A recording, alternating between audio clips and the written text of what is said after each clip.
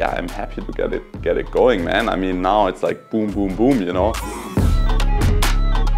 You can never pay that back to everybody. Doping destroys everything, and in our sport it destroys the trust. The young guys actually have to prove this. The top guys are not clean. So, thank you, Colin.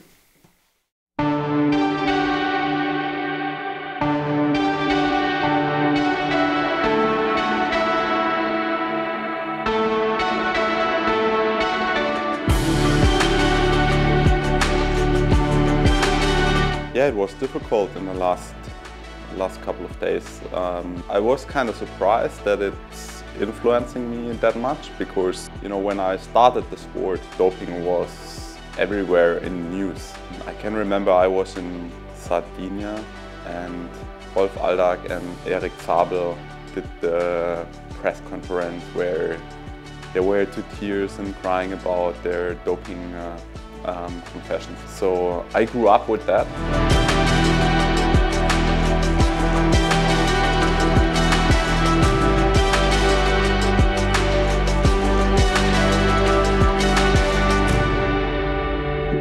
This one definitely touched me a lot more. Now you always ask this question, you know, is the guy in front of you not just a better athlete, but is probably a cheater, you know, and that destroys everything. So doping destroys everything, and in our sport it destroys the trust.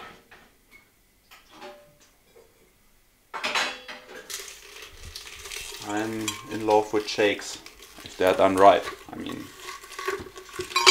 So, what do we do? Some ice cubes.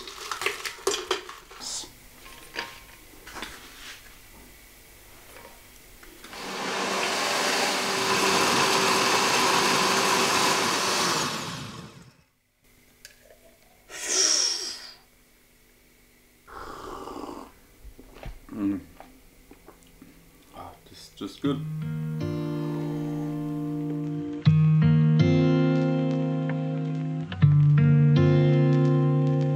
I mean, I woke up from a nap and there were just like 15 messages on my phone.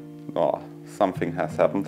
And I opened the first one, which was actually from my former coach, Philip Seib, and he was like, just, fuck, have you read the news? And I'm like, yeah, going on the first news, the Pro-Tri news, and seeing about the Colin Cartier doping case.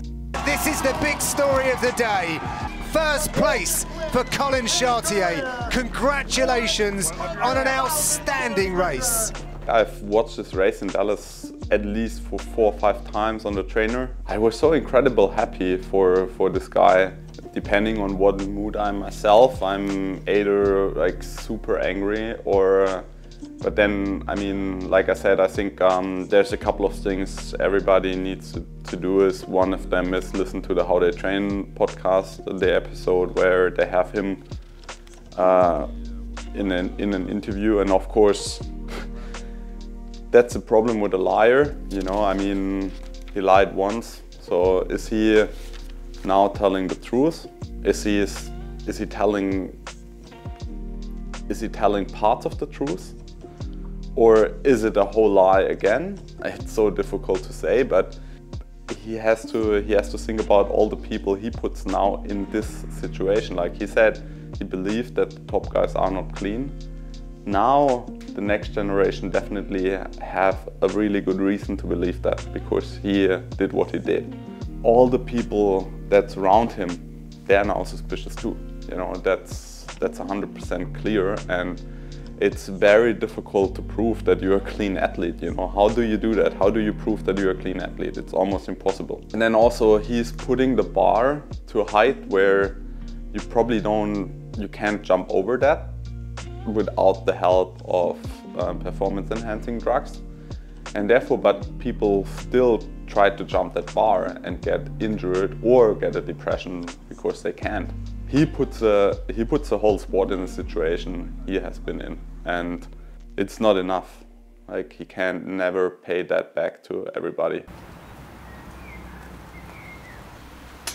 Like a week ago, I would have said I'm absolutely stoked to start the season and for the next races. Now it's, of course, with this thing, it puts a little bit of a shadow over it, but all in all, I'm just like, yeah, I'm happy to get it going, man. I mean, now it's like boom, boom, boom, you know.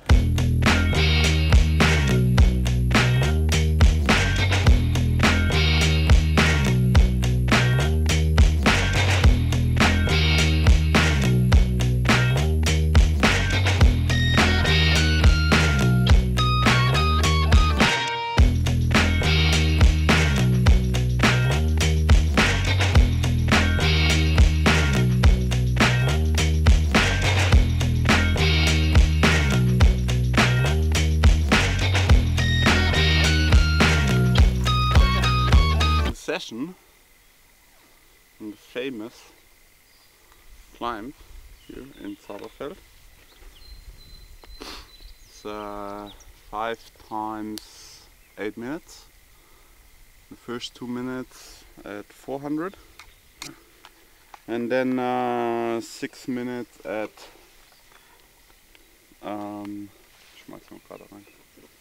and then 6 minutes at 350-ish.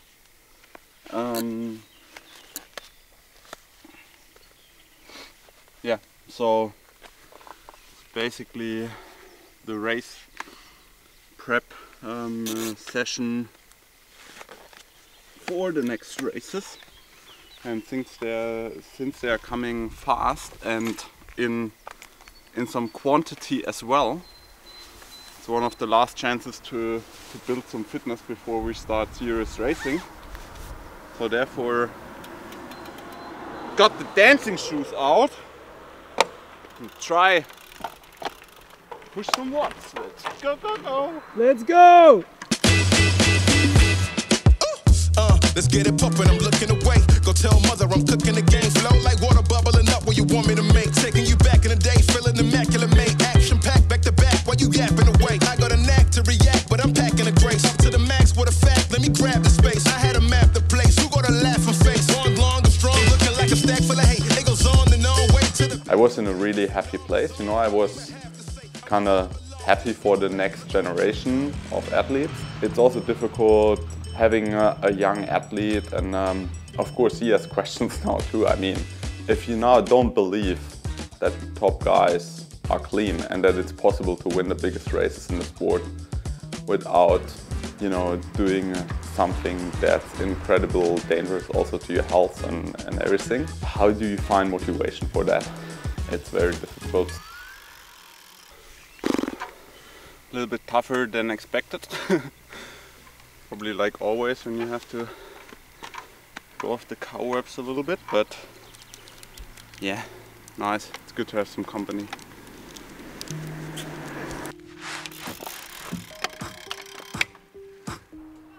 I still believe, I really believe that still 99% of the field is clean. I think I have to, otherwise it's very difficult, but yeah, then now you obviously it's a different story. Then now you think, yeah, it's not just in your own hands. Like, some people are preparing different for these races. I think the worst thing is silence about it and not speaking out about it. Yeah, I've been very sad and very angry too. I mean,